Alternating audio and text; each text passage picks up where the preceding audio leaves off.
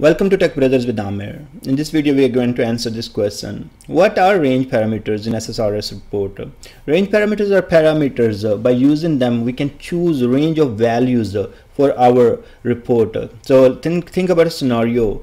We can have some dates and we would like to select data from one date to another date.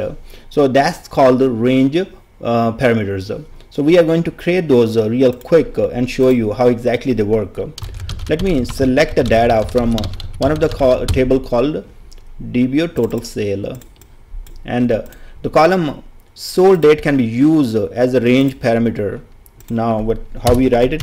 We write where clause and then say where sold date between, and then we have to provide the two parameters. So we are going to say start date and end date. In this case, we created two parameters, start date and end date. We can select the value for starting point, and then in the end date we will be selecting the end point or end date till we would like to see the data. So let's go ahead and copy this query and create the report. So these are called range parameters. Now go to the data set, add data set. Let's select our data source, paste the query here and hit OK. Two parameters are created. Let's go ahead and insert a table here quickly. Salesperson first name, item sold, and maybe we can have a sold date. Now the next step will be using them.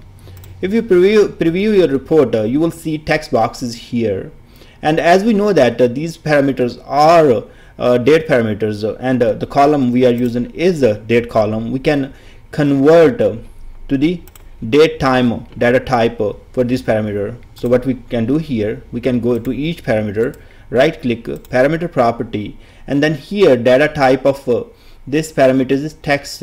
We can change this one to the date time. By doing it, we will be able to see the calendar, and then we will be able to select the values from there. Also, we would like to, if we would like to provide some default values, we can provide those default values here. So we are good for now. Go to the end date, parameter properties, and also change the data type to the date time. So we'll see this parameter as a calendar. So hit OK.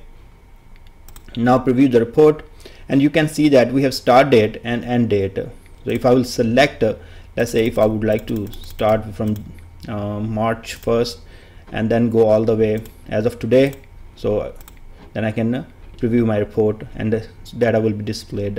So you can see that we were able to select the range of the values by using start date and end date. That's how the range parameters look like in SSRS report, and I would recommend providing the examples in the interview, because they really help, and you can explain them the way you have written the query, the way you display the calendar, and the person will really understand how much you know about the range parameters in SSRS. Good luck with your interview, and I will see you in next video.